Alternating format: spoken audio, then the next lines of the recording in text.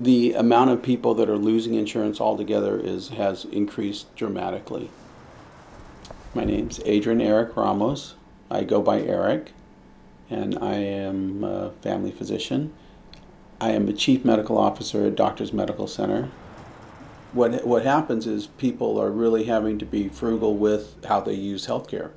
So they're wanting to come in once a year, get all of their prescriptions for the whole year, or mail order prescriptions, and looking at generic brands and really trying to cut their use of healthcare. Medicine has changed quite a bit, and the cost of healthcare has changed so much that people are really trying to do as much as they can on their own. So I'm doing a lot more e-visits, electronic visits. Sometimes patients will say they have a rash, and I'll say send me a picture, and they'll send me a picture of the rash. I can get the history from that. I look at the rash, ask some other follow-up questions, and then determine a diagnosis and a treatment without having the patient come into the office. A person doesn't need to come into my office and for me to tell them all your blood work looks great. It's a waste of their time, it's a waste of my time, it's a waste of resources.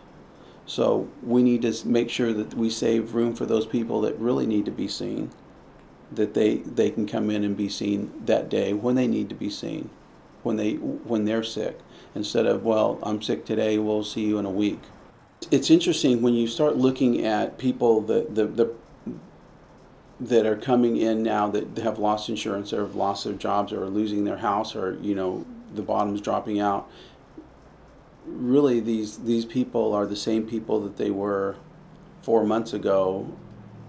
Pride-wise, they want to get help. They want to do the right thing. And the stigma of having to go to a clinic that serves the quote-unquote poor is very hard for them.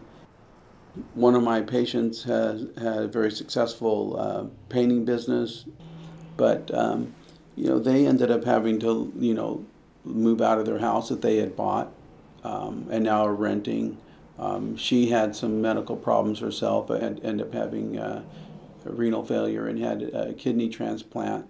So what has happened is all of the money that he's making really goes to pay for her medical health insurance, and he doesn't have any.